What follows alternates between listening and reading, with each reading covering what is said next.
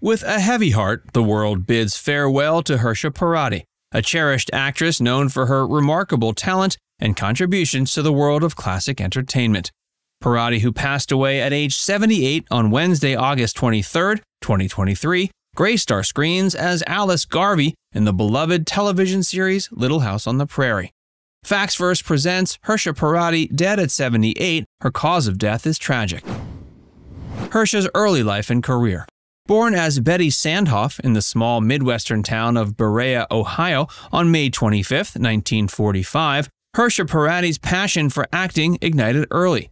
At age 14, she began acting locally, participating in Cleveland-area theatrical productions. In the early 70s, she took a bold step and moved west to advance her acting career. This move paid off as she landed a significant role opposite Jon Voight in a touring production of A Streetcar Named Desire. At this point, her talent was beginning to gain recognition.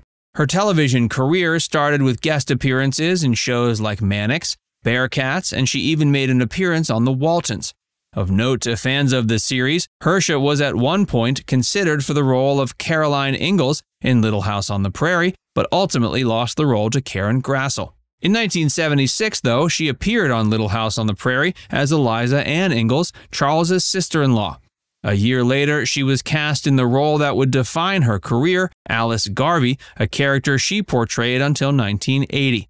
Tragically, as you may recall, her character met a fiery end accidentally set by Albert Ingalls. Post Little House on the Prairie, her television appearances became rare, with occasional roles in shows like Kenan and Kel. Off-screen, Hersha's life was filled with connections and friendships. She was once married to Oscar-winning producer John Peverall, with whom she had a child. Her friendships with fellow Little House actors Katherine MacGregor, Richard Bull, and Dabbs Greer were likewise connections she deeply cherished, and she was close to other cast members like Patrick Labyorteaux and his brother Matthew, as well as the makeup artist Whitey and hairmaster Larry Germain. Her life was a blend of talent, determination, and warmth, both on and off screen. Her journey from a young girl in Ohio to a beloved television actress is an inspiring tale of following passion and making dreams come true. Hersha's death. Hersha's death occurred at the Norfolk, Virginia home of her son, Jonathan Peverall. In a heartbreaking revelation, it was disclosed she had been battling a brain tumor known as a meningioma. During this difficult time, her son had set up a GoFundMe page to assist with her expenses, a sobering reminder to the gravity of her condition and the financial woes such a medical crisis can lead to. Group Rep Artistic Director Doug Haverty shared a touching tribute with Fox News Digital, stating Hersha had passed away after a long, valiant battle. He also reflected on the creative energy she brought to the world of theater, saying she had, quote, just hummed with creative energy, and that her passion for every aspect of the world of theater, especially the development of new plays, was deep and contagious. Haverty's final words for his dear friend resonate with the feelings of those who knew her. Rest in peace, lovely Hershey. We're all the richer having known her. As we remember Hersha, let's also acknowledge the sorrow and loss felt by her family, friends, and fans. We'll reflect on the Little House Prairie cast, on their lives and legacies. Michael Landon.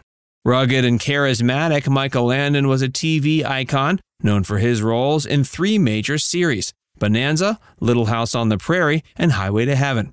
Born Eugene Maurice Orowitz in Queens, New York, Landon's journey to stardom was marked by resilience. He found his footing as Little Joe on Bonanza, a show that solidified his presence on television. After winning hearts as Charles Ingalls on Little House, Landon's battle with pancreatic cancer brought tears to the eyes of his fans. In April of 1991, he shared his diagnosis, becoming a beacon of strength. Though he ultimately lost his battle in July that year, his legacy of bravery and zeal lives on. Victor French. Victor French, with his distinctive looks and mustache, became a staple of Western television. While he often played villains, it was Michael Landon who recognized his potential for larger roles. On Little House, he portrayed Isaiah Edwards, a gruff farmer with a heart of gold. French's contributions weren't limited to acting. He also directed episodes and shared a close bond with Landon. His passing in 1989 marked the loss of a gifted actor. Merlin Olsen. Merlin Olsen was a force both on the football field and in the entertainment industry. As a football player, he stood tall at 6'5" and earned a reputation as a legendary tackle. Joining the cast of Little House as Jonathan Garvey, Olsen's towering presence brought depth to his characters. His transition from sports to wholesome family-friendly entertainment showcased his adaptability and willingness to try new things. His journey ended in 2010 due to cancer, leaving behind a legacy of athleticism and artistry. Katherine MacGregor. Katherine MacGregor's portrayal of Harriet Olsen, a character viewers love to dislike, was a testament to her acting prowess. Born Dorlee MacGregor, she found her passion for acting early and honed her craft under renowned coaches. Her role as a thorn in the Ingalls family's side left a lasting impact. MacGregor's retirement after the series concluded the end of an era. She passed away in 2018. Robert Loggia. Robert Loggia's career spanned a wide range of roles, from sinister mobsters to heartwarming, morally upright characters.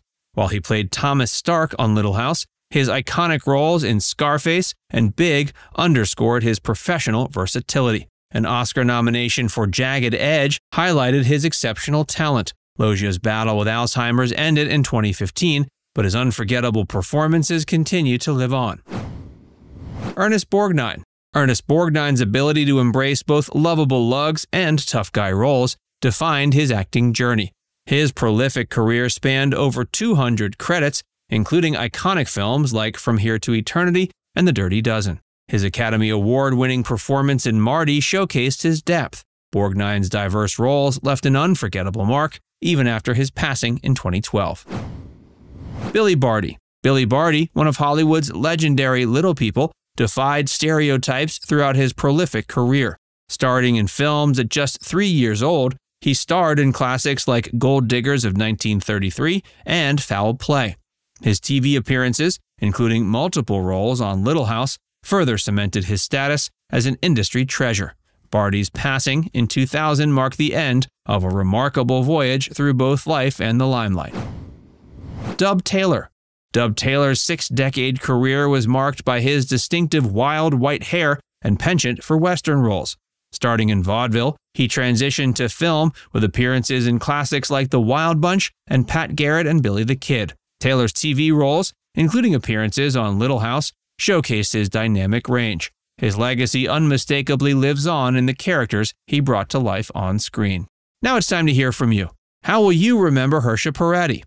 And who was your favorite character on Little House? Let us know in the comments section below.